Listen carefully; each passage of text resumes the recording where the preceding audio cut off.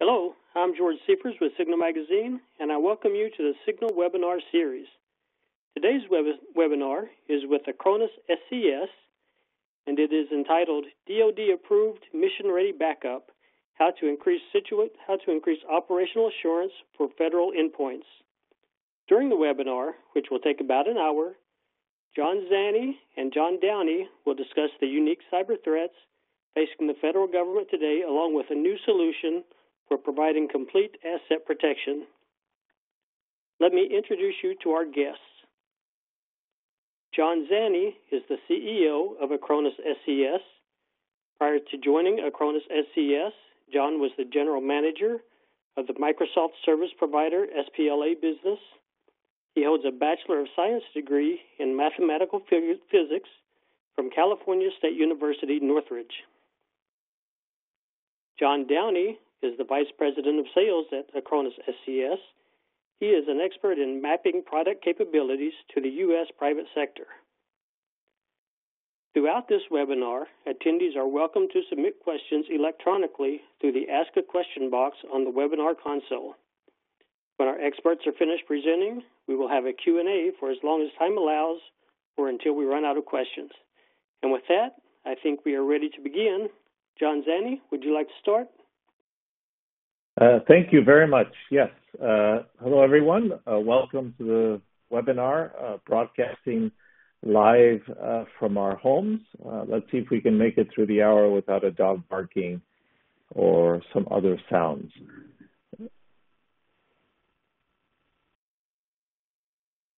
So a quick view of who we are, Acronis SCS. We're a company based out of Scottsdale, Arizona, that is specifically focused on providing cyber protection to the U.S. public sector. So that includes federal government, state and local government, and other public sector entities like healthcare, nonprofit, and education. We have been serving the public sector for over 16 years. We have over 300 U.S. patents, and we have designed this organization so that all the data for the U.S. public sector and information stays in the United States, and any interaction with my team or support, product support, are with U.S. citizens also based here in the United States.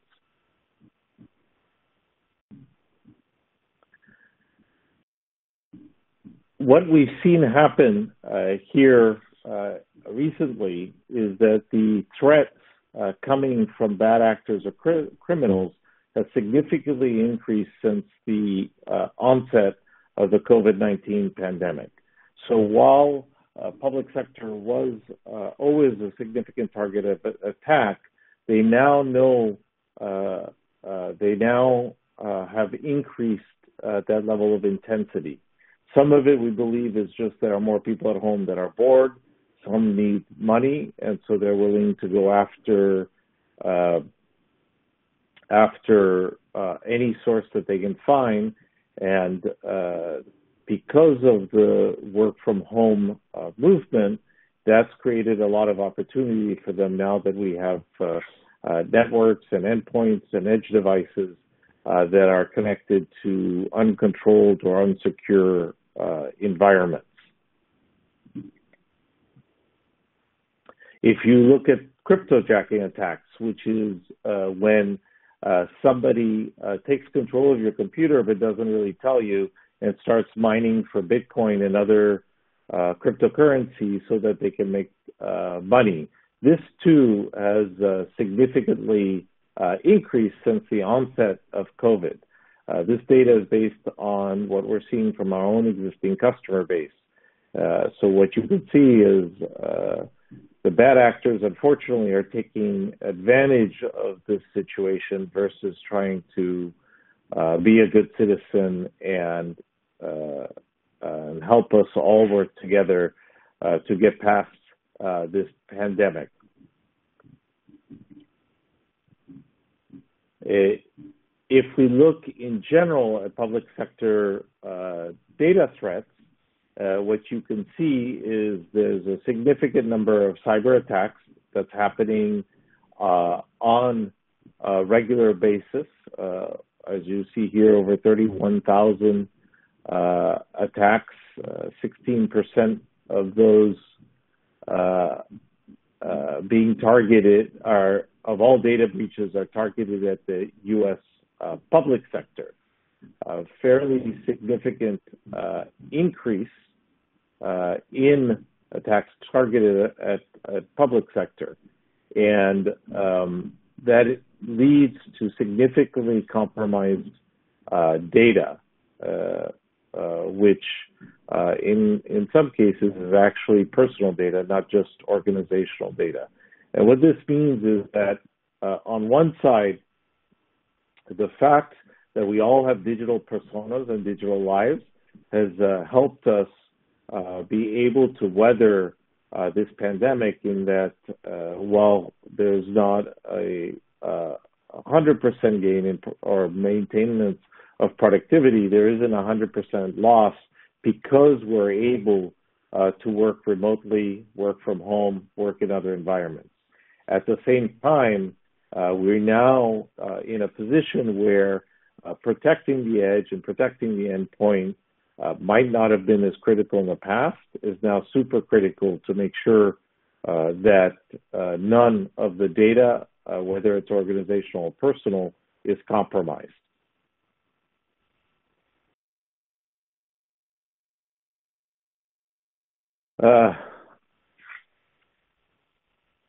One of the comments I get fairly often when I talk to agencies or groups within the public sector is that they'll think that they're not a target.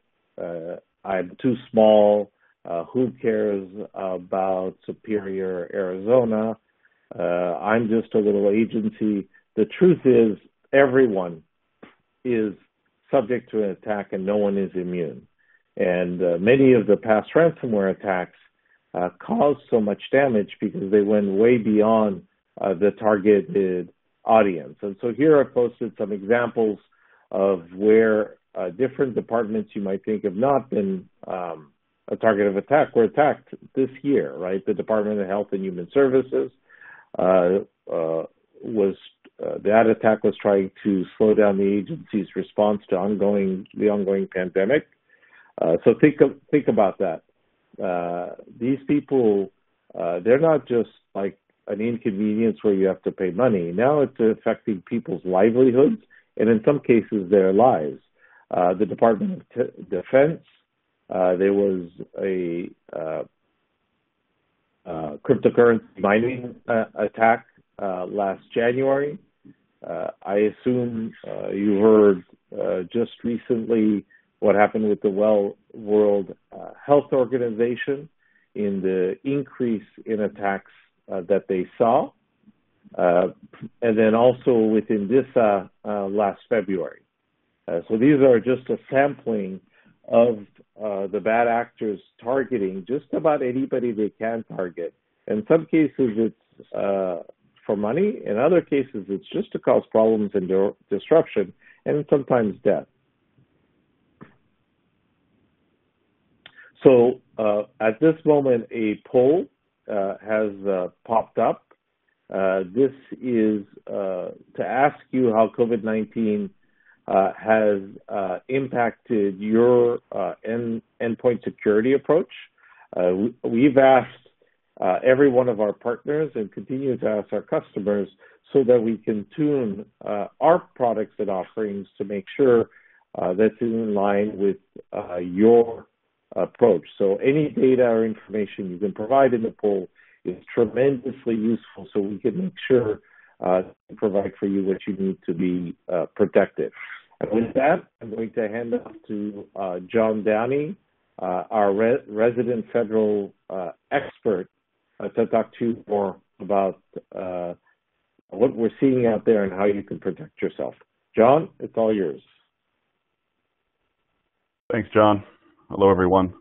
I'm going to spend a little bit of time kind of segueing, and the reason we talk about, attacks during the COVID-19 pandemic is obviously a lot of agencies and organizations across the world have been forced to move to a more remote workforce, right? Which means there are endpoints that are now still required to connect in some form or fashion back to critical data stores, critical assets in the core network, perhaps the data center, and they're doing so outside of the protective banner of the network firewalls and the defense perimeters that have been built up over the last several decades.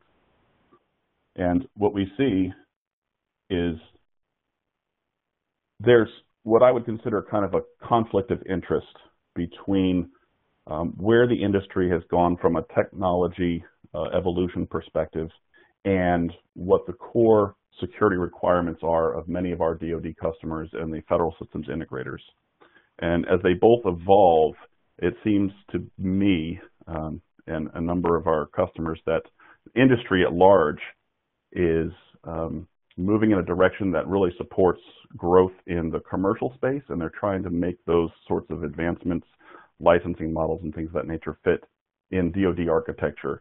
And as I'm sure all of you on the call here know, that it's no easy feat, right, to just simply implement a commercial off-the-shelf solution in this day and age because of all the requirements related to securing the product. And not enough companies, in our opinion, and in a lot of DoD leadership's opinion, have gone the distance to, really support the mission, right? So if we look at the way industry at large is moving, everything is moving to a more cloud-enabled, cloud-first, API-centric service or software as a service offering, right? Which means subscription and recurring revenue. That's driven largely by shareholders, investors.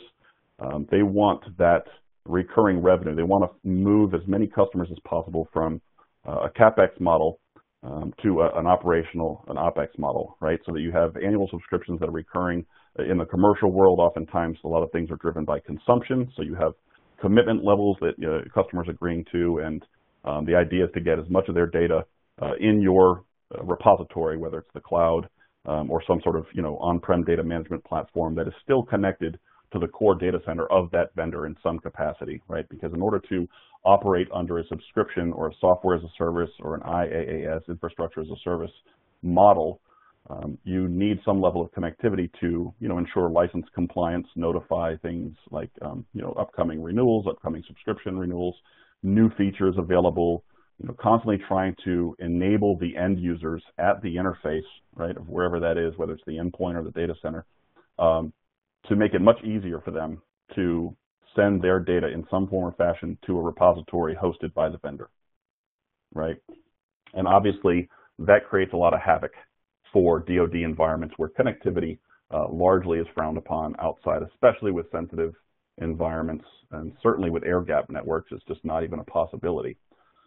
So with the speed of which, industry is racing to deliver newer features, newer functionality, it also, in and of itself, that race to be first to market presents a lot of vulnerabilities, right, within the technology itself that have yet to be flushed out. And I think that's why we're seeing, an increased rise of zero-day attacks and these anti-ransomware attempts, these ransomware attempts, because vendors are moving very, very quickly, and the bad actors are having a field day, kind of exploiting, products that have not really been through the security QA process strong enough, specifically around deployment to commercial entities, public sector customers, and so forth. And a lot of that is because, the commercial sector, right, the commercial segment of any marketplace is arguably much larger, right, than just the DoD or the federal government. So that means that a lot of the product management, R&D, marketing efforts, partnerships that are driven at the vendor side are relegated to supporting commercial enterprise customers or small businesses that have very different needs and security requirements than that of our DoD customers and our federal system integrator partners. Anybody that's been selling software or hardware to the DoD for an organization knows the pain points of having to compete internally for mind share with product managers and developers to tailor products and services that meet their DoD customers' needs, all the while competing with their peers on the enterprise commercial side or the Medlar or small business side for what they deem to be most required first, right? So we're kind of always competing with each other to see who can get the core features and functionality of their customer base into the product first. And it's usually an uphill battle for folks that focus on the niche market of the DoD and the federal government.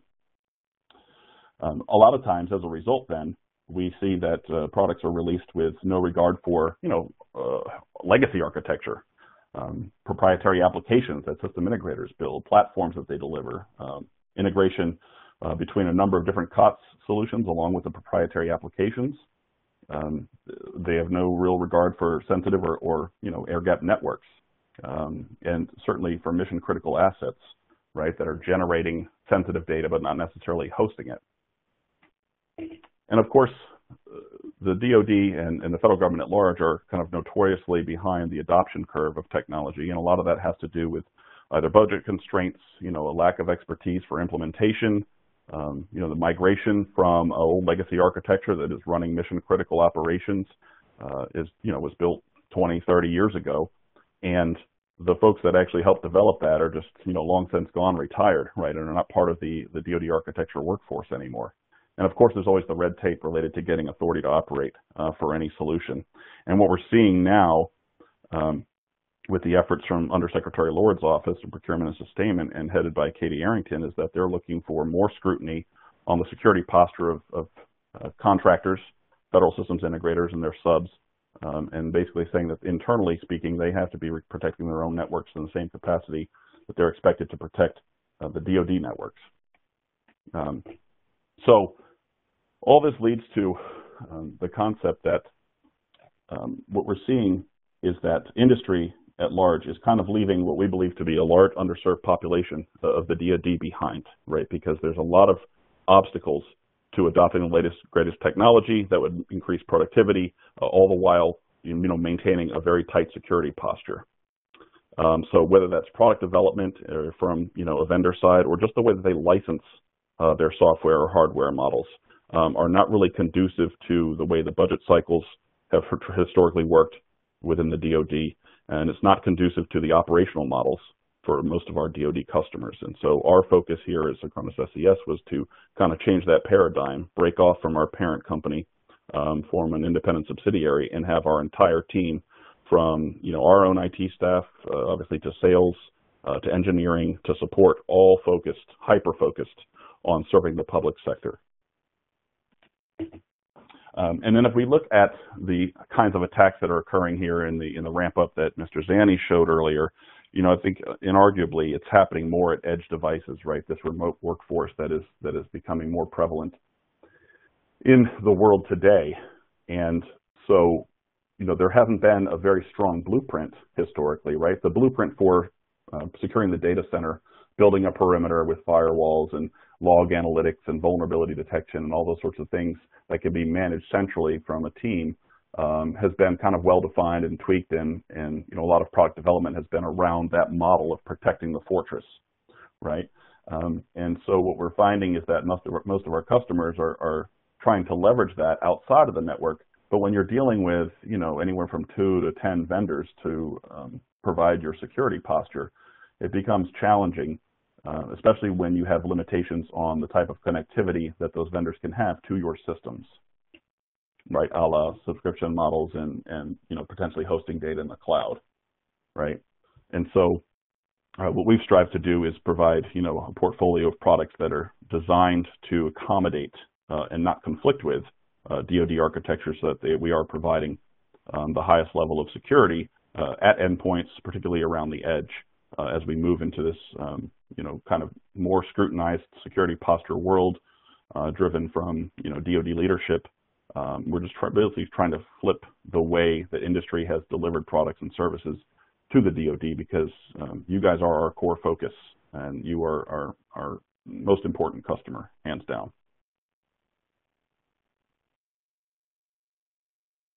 So if we look at the public sector security landscape, then what we're always hearing about is data breaches, right? Personally identifiable information, certainly in the matter of the HHS and stuff, healthcare records, personal data around medical histories, certainly credit card, mortgage financing information. These are the types of things that hit the headlines pretty much every day. And those things are important, of course, right? And so any vendor that claims to offer some level of data protection or cybersecurity is, of course, concerned around building fortresses around each of those data-centered components. But for us, what we found is the DoD has used us largely around operational assurance and asset protection at the edge for mission critical systems. So instead of saying, look, we want to, protect these SQL databases with your technology, or these virtual machines, it's about, I've got Linux operating systems that are running, weapons, navigation, communication systems out in theater, on vessels and aircraft that are obviously sensitive in nature, but are not generally important for, data stores, right? But they are generating the sensitive data that then gets stored somewhere, analyzed, and has to be locked down. So that's been largely our focus since we opened our doors a couple years ago. And we'll talk a little bit more about, how that technology is different from the way industry is pushing products into the DoD market today. But in light of some of the polls that we have going on, we did conduct our own survey with a company, and we were interested in hearing from the folks that are on the call today, what sort of things, from an endpoint security perspective and protecting the edge are most concerning to you. And we'll go through the results that we found. I'm curious to see if the breakout between the DoD responses and the civilian responses are the same. So I believe we have a poll that we'll be putting up now.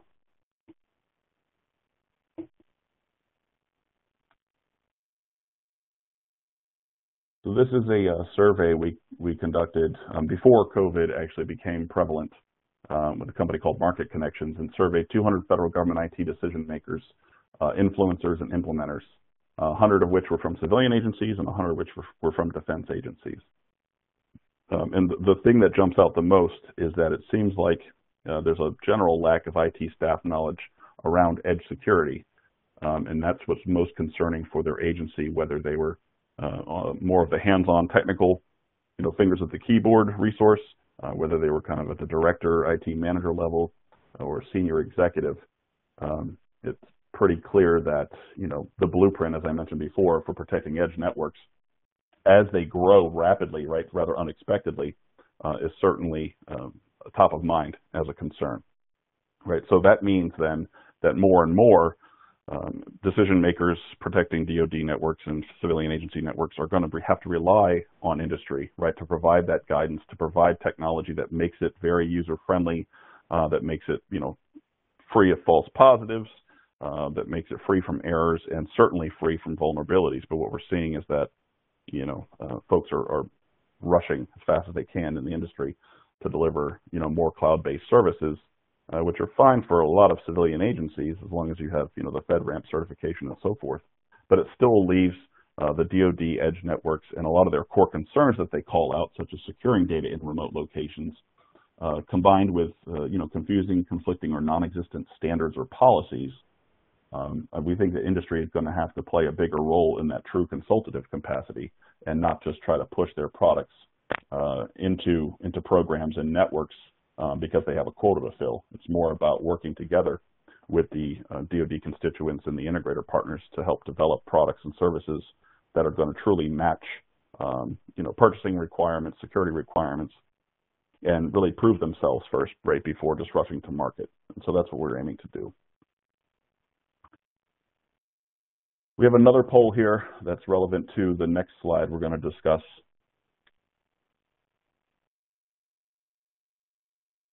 And we'd like to post that now if we have not already.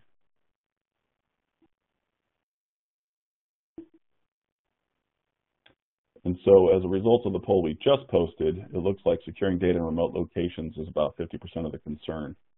Data loss due to stolen devices is not as important. Ransomware had about 25%, and human error at about 25%. It seems that the cost concern is not really a concern here for this. So the next poll should be up, and that's relative to the next slide we'll be showing. So exactly then, how today are folks looking at protecting the data at the edge? What tools are used? What kind of methodologies are being used? And certainly the one that ranks above most are the encryption concepts, right?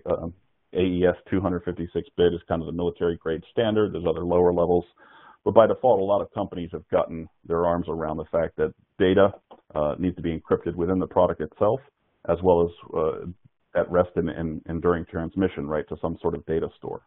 So that's kind of standard. You know, two-factor authentication is a big one. Of course, antivirus is kind of standard, right, on any endpoint you get. A lot of folks have been using cloud backup, mostly on the federal and civilian side, not so much certainly on the defense, just due to the sensitivity of those networks. And local backup, which is something that we obviously specialize in, is just kind of a line item in every budget, right? It's just kind of one of those blocking and tackling components that need to be considered anytime you're standing up a network, right, that is going to have pertinent data, pertinent applications running on them for true disaster recovery.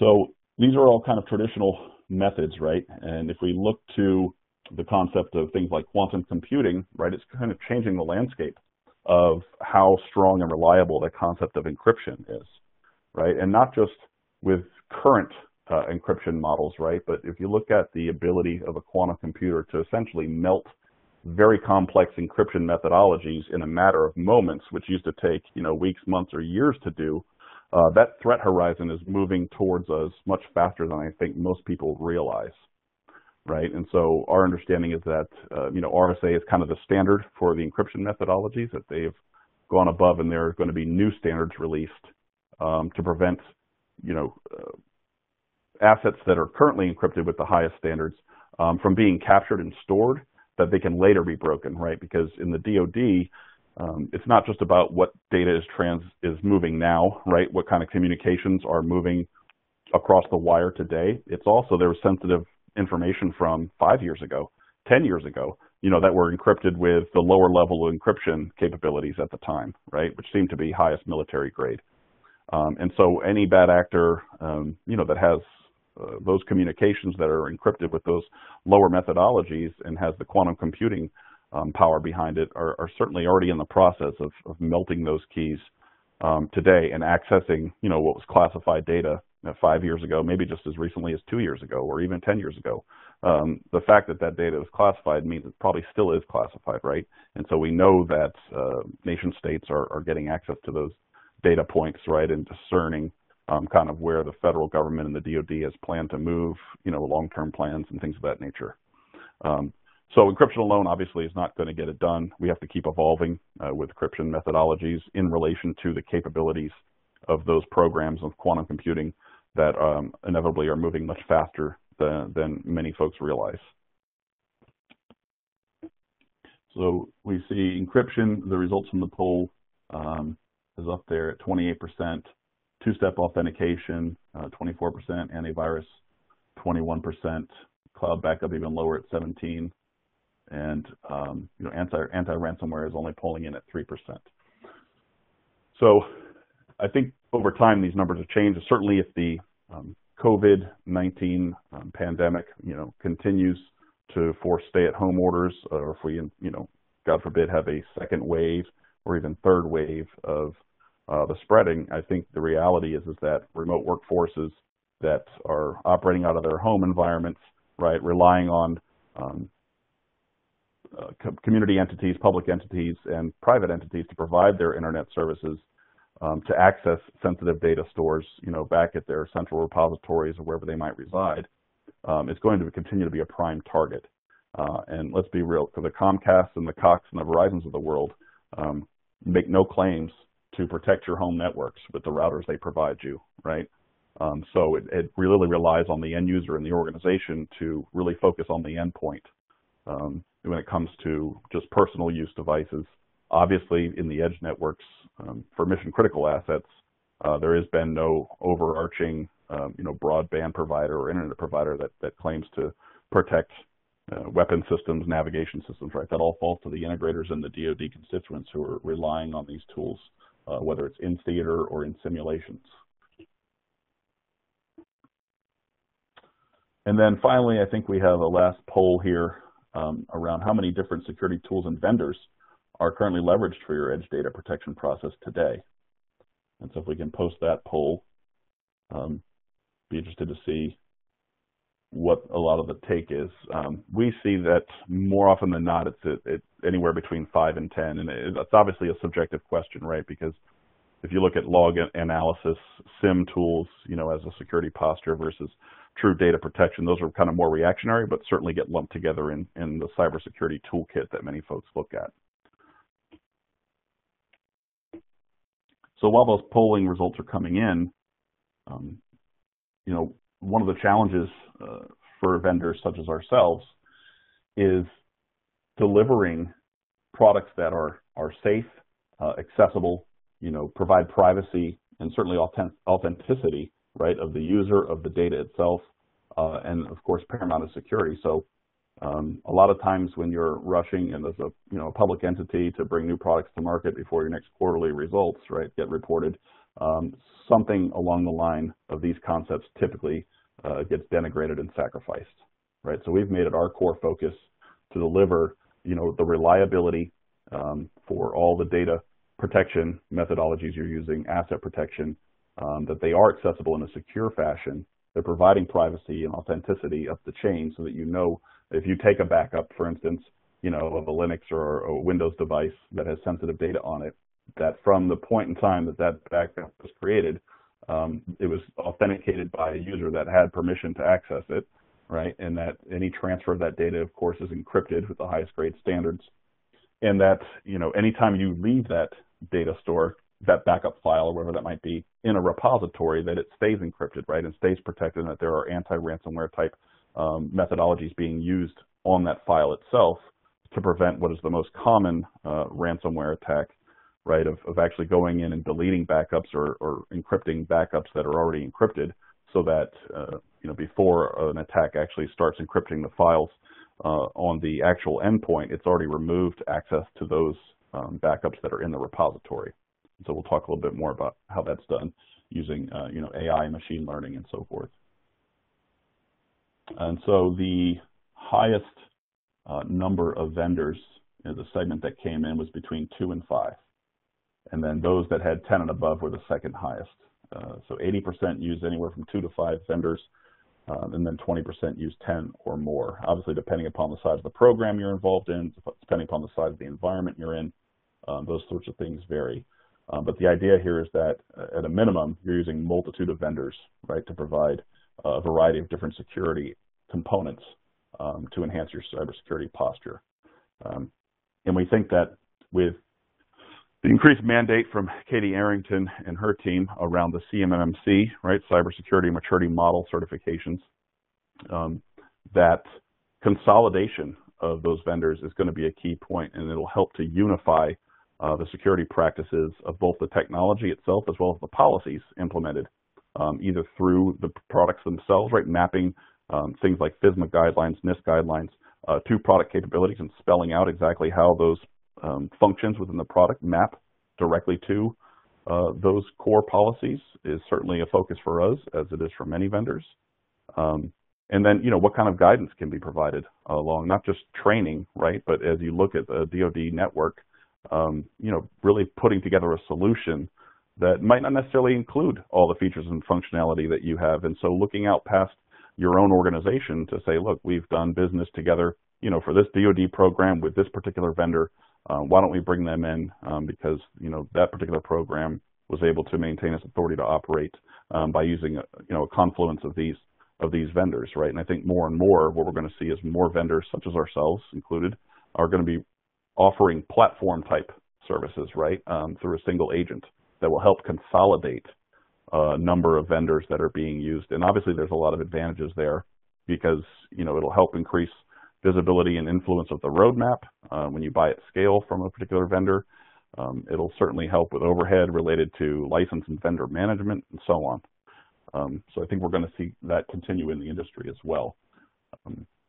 So that in some point in time, you're not going to have 5 to 10 vendors for your antivirus and your vulnerability detection and your patch management.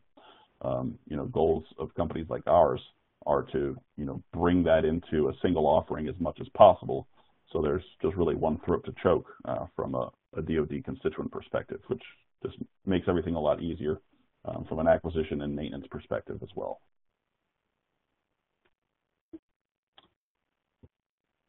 So the unified approach, a lot of talk about cyber hygiene. has been used in the DoD networking circles. Obviously pushed down a lot from Katie Arrington, unification of standards, right, across DoD networks as well as the federal systems integrators and the networks that they bring to the table, right, their own internal networks, right, because if they're copying a lot of data or they're replicating proprietary applications in their own labs and things like that before bringing them into production into a DoD network, it makes sense that those environments are protected with the highest standards as well.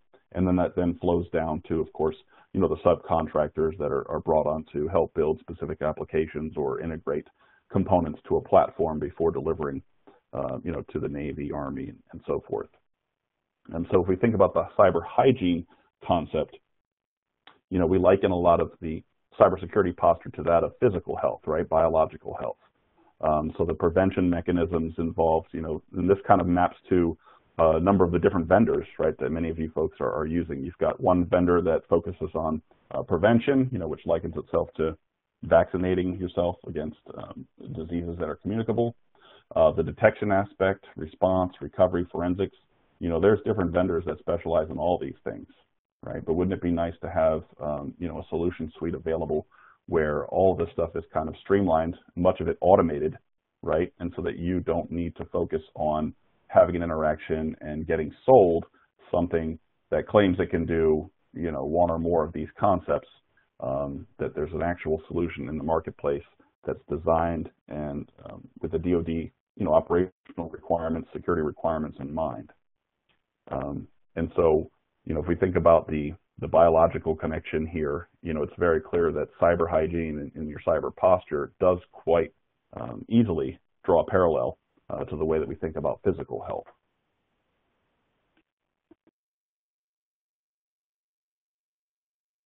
So this brings us to, what it is we have in the market today, and then we'll talk a little bit about what's coming out as relative to all the things I've just discussed.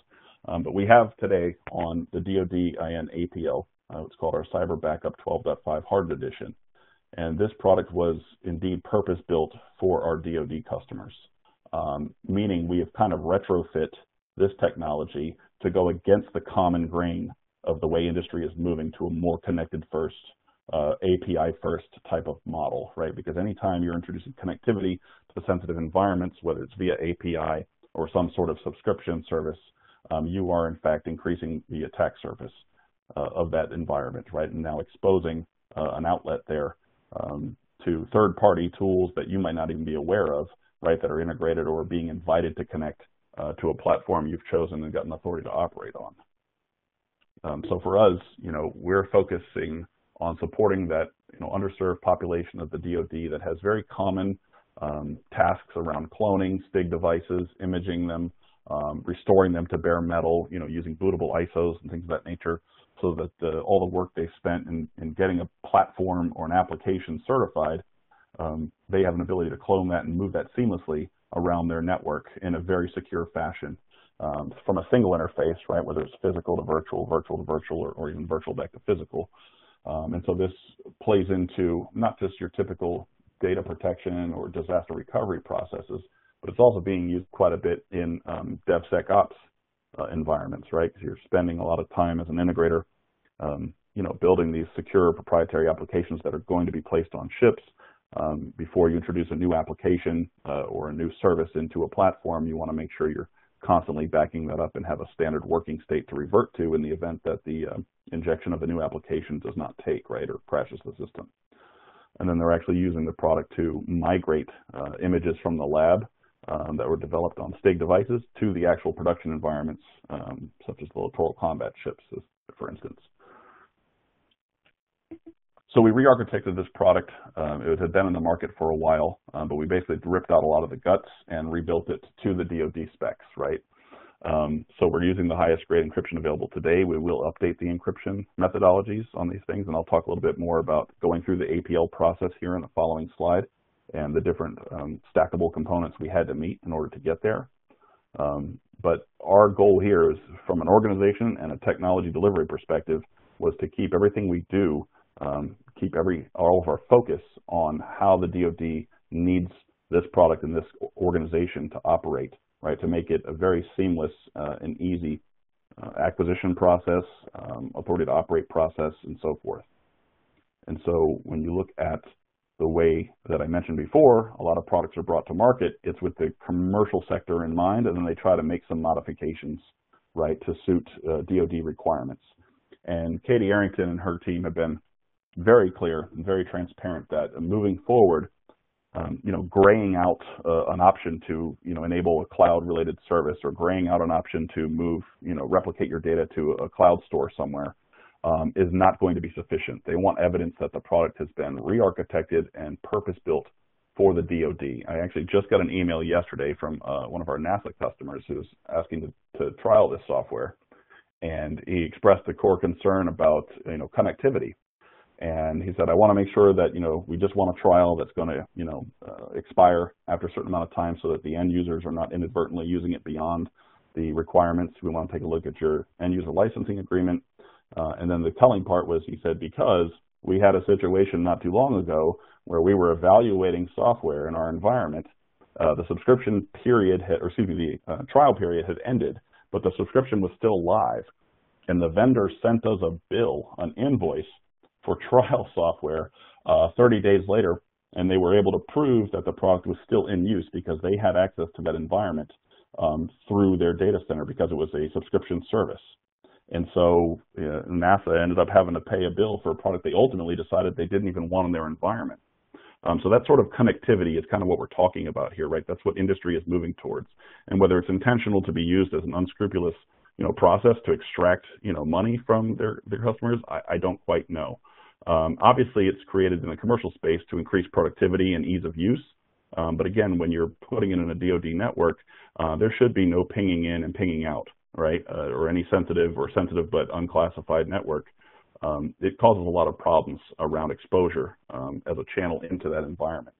So we've kind of gone the other direction, right, and said we're going to rip out any connectivity and allow accessing of this product to be local, bricked, and that there is no attempt in any capacity for us to call into that software or for that software to attempt to call out, which obviously makes the teams, the firewall teams, right, pretty happy. They don't have to run and jump at false alarms or try to figure out, what sort of application is trying to call out of their environment or call into the environment.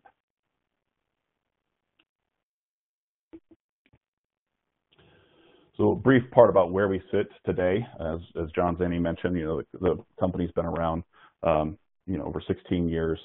We have thousands of DoD, federal civilian system integrator customers across many different types of footprints. We're in pretty much every major program in some capacity, certainly within the Navy, Air Force, and the Army. But our core focus is, again, focusing on the mission critical assets, right, protecting the navigation systems, comms, weapons, radar, sonar that are existing on these ships. And we do the data protection element too. It's just we've really tried to focus on a niche of supporting this type of an edge environment with our technology, and have cared less about moving up into the enterprise to be that kind of overarching, solution that's going to sit on every workstation at the IRS, for instance. So we're hyper-focused on this market. That bleeds into a lot of the training and testing. We sit on a lot of the simulator systems in the Navy and the Air Force, protecting the stack itself that are running these 24/7 simulation programs, as well as the data they generate when they meet their final repository.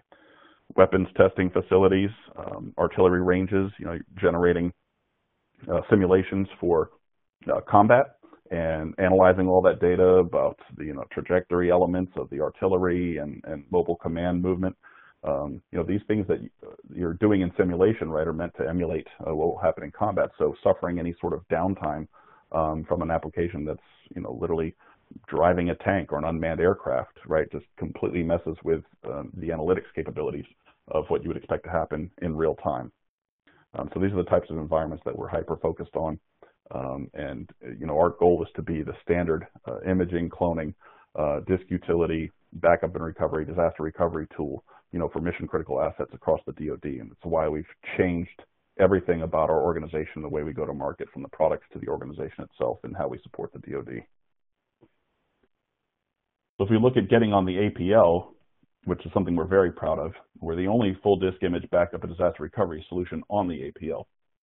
And going back to the unification message from Katie Arrington, we know that each DoD branch has their own version of the APL, and what we've been told and kind of has been intimated to us is that they're looking for a more umbrella standard, right? Something they can point to that is extremely strict, is constantly updated, has gone through all of these elements, which we call stackable certifications. And we chose to pursue the DoD and APL because we view it as the gold standard of security and interoperability for these reasons, right? First, FIPS 140-2, right, is the highest level of encryption methodologies that you can include in your product.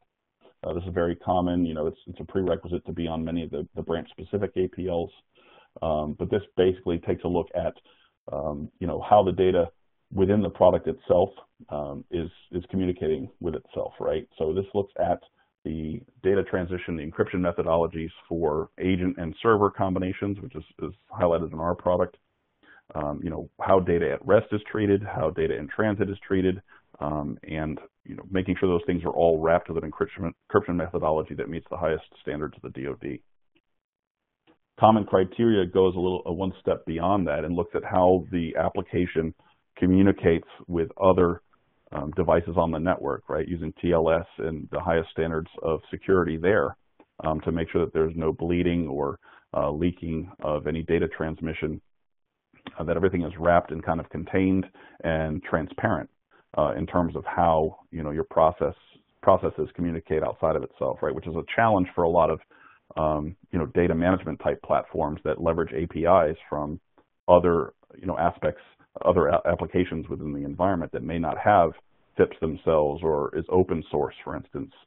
So looking at common criteria as the next iteration of the security process is something that's somewhat unique to the APL. I know it's a prerequisite on some other branch-specific APLs, depending upon where in the network that product is going to sit. But we felt that having these two together certainly strengthened our case as the most secure backup and recovery, disaster recovery point solution in the market today. And of course, being on the DoD and APL just alleviates a lot of procurement-related headaches, right? And having to write exceptions or for ATOs to use products from a commercially provided vendor in a DoD network, so you don't have to spend a lot of development cycles or scripting cycles, right? Kind of being forced to use a limited amount of tools that have gone through this process. And so for common criteria, we actually had to create our own protection profiles for an agent server combination because it did not exist in the common criteria architecture yet. So that's why we are confident what we're doing, is designed with the DoD in mind, and we are, actually blazing a path potentially for other vendors like ourselves to now attach themselves to the efforts that we've done. But the idea here is that we're standardizing and helping to unify, to Katie Arrington's point, the security posture for products, not just in the DoD networks, but of course the federal systems integrators that are supporting those networks.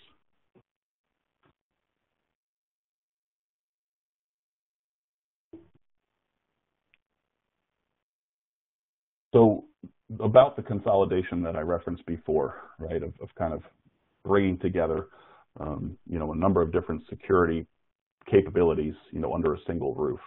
And obviously consolidation is a benefit to all involved, right? Because, it used to be that you have, one vendor for your phone at home, you'd have another cable provider, right? And you'd have a separate internet provider. And over time, we've seen that, those folks have been able to enhance their technology and their communication protocols such that you're just kind of going with one vendor, right, for all of your entertainment needs, all of your communication needs within your own home.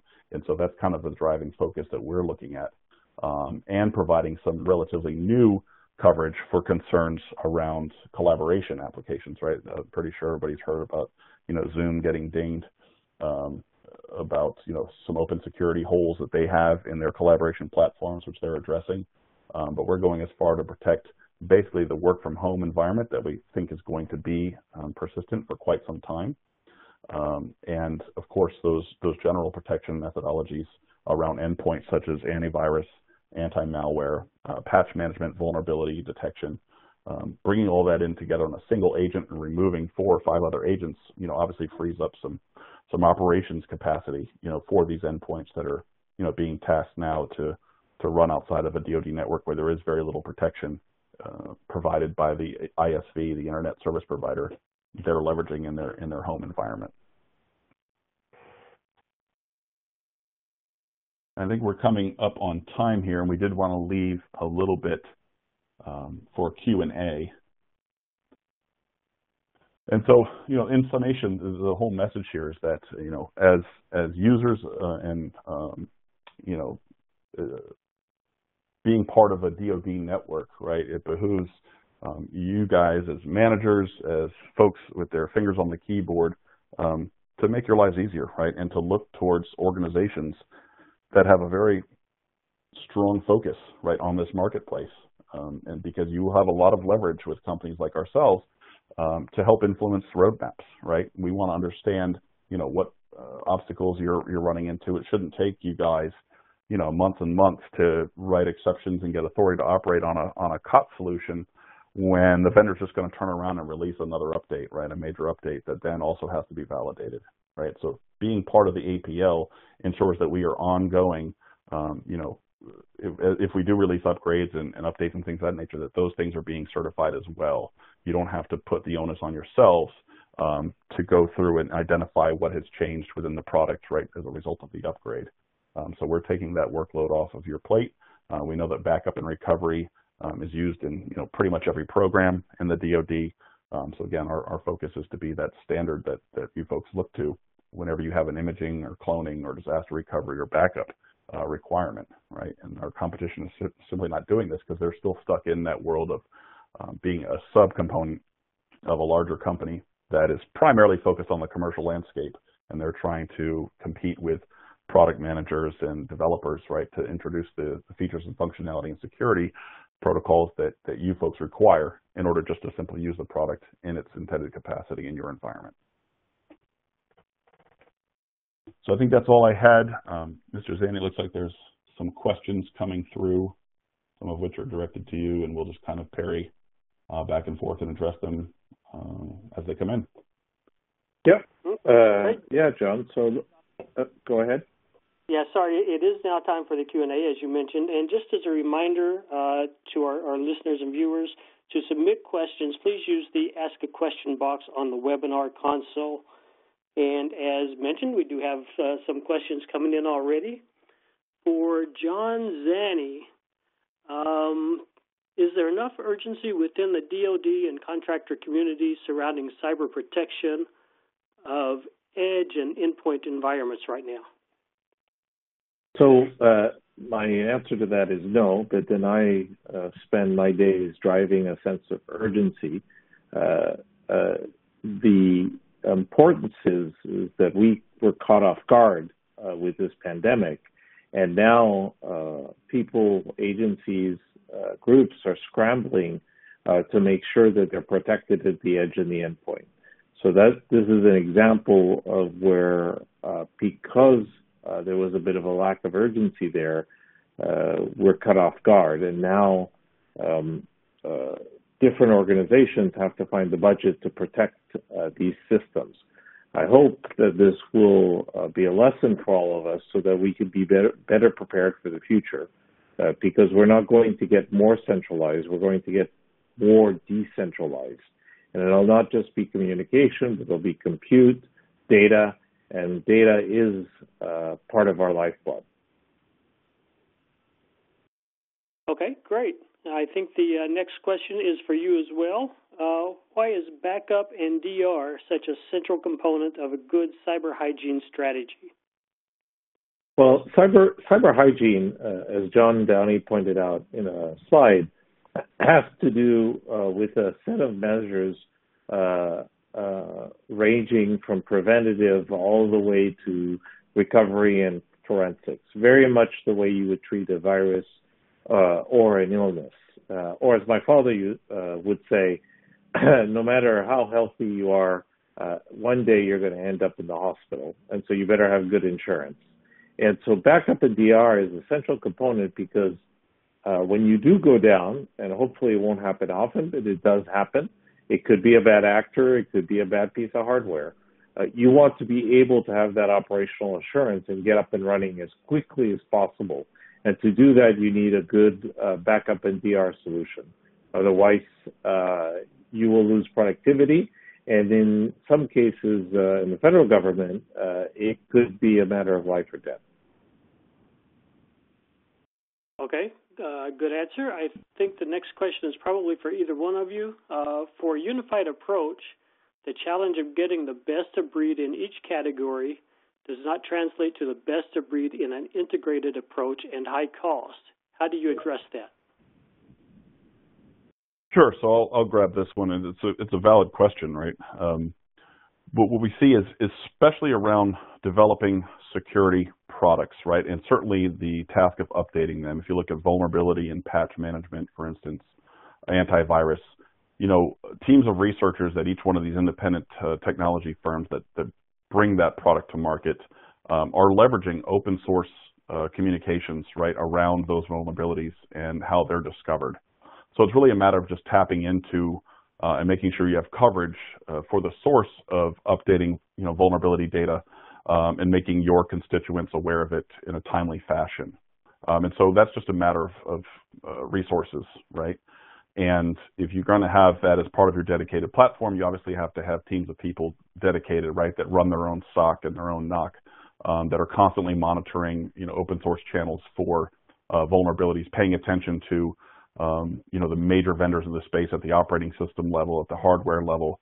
So it's not that hard to replicate the ability, for one company to consolidate the source of that information and deliver updates to products, right, and deliver features and functionality to products in response to what is commonly an open source forum, right, for the identification of these existing vulnerabilities, right? So everybody's kind of accessing the same source and using the same channels to rapidly update their technology. There's nothing really proprietary that much anymore about that because it's such a strong open source community. And as far as the cost goes, I would actually argue that it reduces the footprint of the financial burden, right? Much like it reduces the footprint of the overhead related to just processing of orders, right? Processing renewals, license administration, license management. It's all consolidated and contained with a single vendor with whom now you have a lot more leverage with because you're leveraging them for a number of different practices, whereas before you could be a big customer to one security provider based on your environment and network and requirements, and you could be a very small customer similarly in the same environment to a different provider. And so, being that kind of VIP that, you have the buy-in from your security teams, your CTOs, your CISOs, because where you're protecting so much with a single vendor, that provides a lot of weight in terms of, helping direct that vendor in terms of the development they need around supporting, your mission as well as your environment. Okay, good. Thank you, John. And one of our viewers is interested in the slide deck that you guys presented today. Do we know if that's going to be available to participants? Yes, we'll make it available. Okay, super. And this might be the last question. We have less than 2 minutes left. How does 5G improve the edge data security concerns?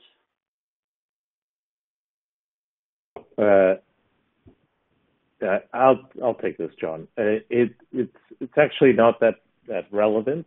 First, it's going to be a long time before all of us are exclusively on 5G. Our concern is to provide data security and cyber protection no matter what networks you use. And so while I'm sure there'll be some improvements over 5G, it'll help with speed for sure so that you can protect more data more often and lower recovery times. But it's a separate component to making sure your data is secure in any environment. Okay? We can crank through the next three very quickly. John, do you want to? Mm-hmm. Okay. Is a trial version of the hardened edition available? Yes, it is. You just need to reach out to John Downey or anybody at Acronis SES, and we'll make it available. Okay. The next one is, if I have an issue with my hardened edition software, who should I contact? We have a support form on our website, or you can reach out to one of us. We're a very responsive team, and you will reach a U.S. citizen, most likely based in Scottsdale, Arizona. Okay, and last question, what type of licenses are available for the hardened edition? John Downey? Yeah, so we protect a variety of workloads, and if we look at the licensing structure that we've delivered, we have things, that protect all workloads around virtual environments, physical environments for Linux, Windows, what have you. But the unique thing about us is because we, are structured in such a way to be flexible around the purchasing and procurement requirements of the DoD. We do offer a lot of times things that are very convenient, such as blanket purchasing agreements, enterprise license agreements, contract-specific licenses, delivering golden keys, so that, an FSI can just use our technology on a whim as needed for as many devices as it requires without having to true up and buy things ad hoc, which obviously reduce costs and overhead. We also do program-specific licenses, for 1 to 10 years relative to the contract in question that, our technology will be supporting with that integrator. Okay, excellent. Thank you, John Zanni and John Downey, and thank you to our viewers for submitting questions. Please note that there are several resources available to you under the Resources tab, and I would also like to point out that you can continue to link to the archived version of this webinar, and you can see previous Signal webinars on AFCEA's Signal Magazine website. That concludes our Signal Magazine webinar for today. Again, we thank you all for being with us. Have a great day, everybody.